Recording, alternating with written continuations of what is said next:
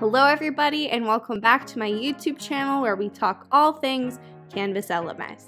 In case you're new here, my name is Lauren, also known as the Canvas Queen, and today in this video I'm going to teach you how you can utilize the iPads in your classroom with Canvas LMS. I'm going to show you how you can prepare two different types of assignments for your students to engage with on their iPads in Canvas. Now before we get started, I would greatly appreciate it if you would like and subscribe to my YouTube channel. 60% of you are watching but you're not subscribed.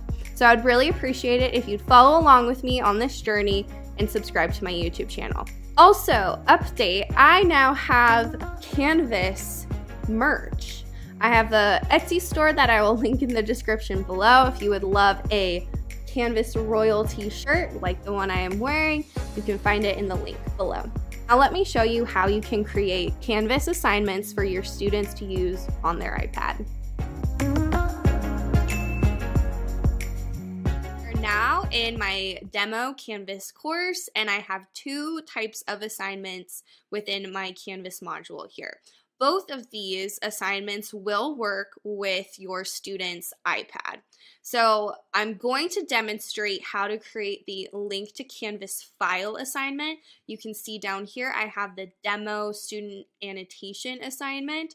I have an entire video dedicated to how to set this up, so I won't be demonstrating that in this video today. If you'd like to take a look at that video, I will have it linked in the description below. But we are going to start with link to Canvas file assignment, and I'll walk you through how we can create that and set it up so your students can use it with their iPads. Let's enter into the shell assignment that we have, which you can see it's completely blank. So all we're going to do to alter this is click edit. We are now in edit mode, so I'm just going to quickly within the rich content editor just add directions and leave it as simple as that. You can enter whatever directions you want your students to have. But now we're going to get to the part where we're going to add our file or link to the assignment. So normally when we link an assignment, we use this lovely link button right here. But today we are not going to do that because we have a specific file that we're going to use for this assignment. So I'm actually going to go over here to what is our documents or our file import button. So we're going to click on this. We're going to upload from a document. You can, of course, any file that you previously uploaded into Canvas becomes a course document. So of course you can click on this as well depending on where it is. Mine is on my computer, so I'm going to click that. We'll zoom out. And here within my files, this is something, a document that I've created within Canva. We will open this and then we're going to click submit.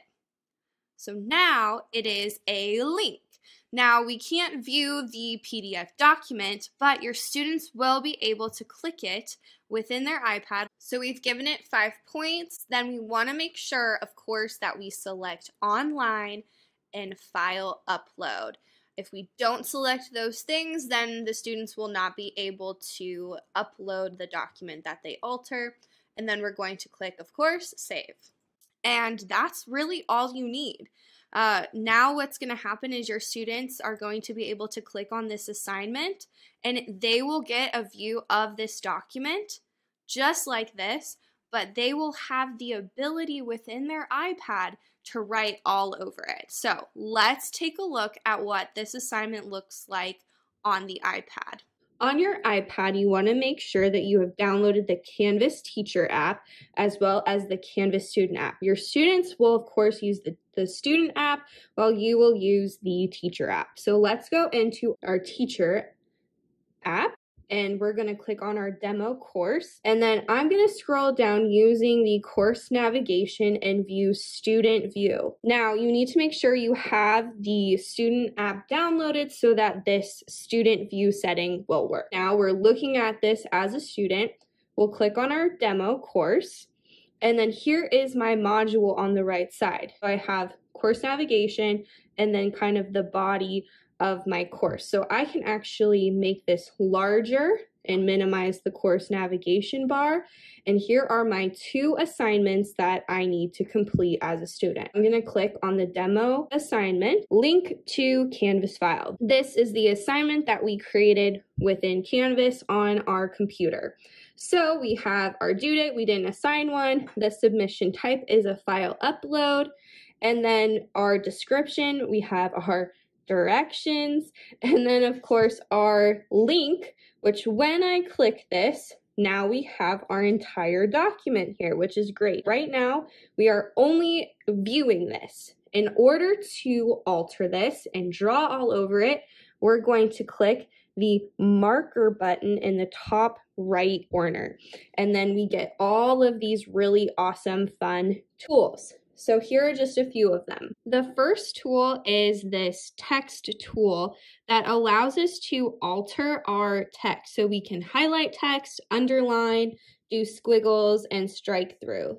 So I'm gonna do highlight, and then of course we can pick any color that we want. I'll do pink, and we can highlight text, and we can also drag it, which is really fun. So that's kind of your first tool here. Let's do the squiggle. We'll do blue, and then kind of fun, moon phases on the day I was born. So this is just kind of a really awesome tool that allows you to annotate, alter, and edit text. So then the next tool is our typing tool. So I'm gonna put right here my name. We can select this. I'm going to make this bigger, and then we can move it. So I'm going to select and move it to the center there. Now the thing that's really great is that at any point, if I want to remove this, I can change the color, I can select it. I like the green of this, but I can also remove by just clicking and selecting remove, or I can alter it. So we can change this to, instead of squiggles, we can change this to underline, or strike through, or highlight. The next tool, which I think is the most useful one, is the drawing tool and a highlighting tool. So we can select that, we can go to the color, we can alter the thickness of that pen, change the color of it. I'm going to do red and then click off of it. And over here, it's wanting me to draw a picture of myself. So I'm going to do a really great job here of me as a scientist. That's me as a scientist. Maybe I'll add a little test tube here. Voila.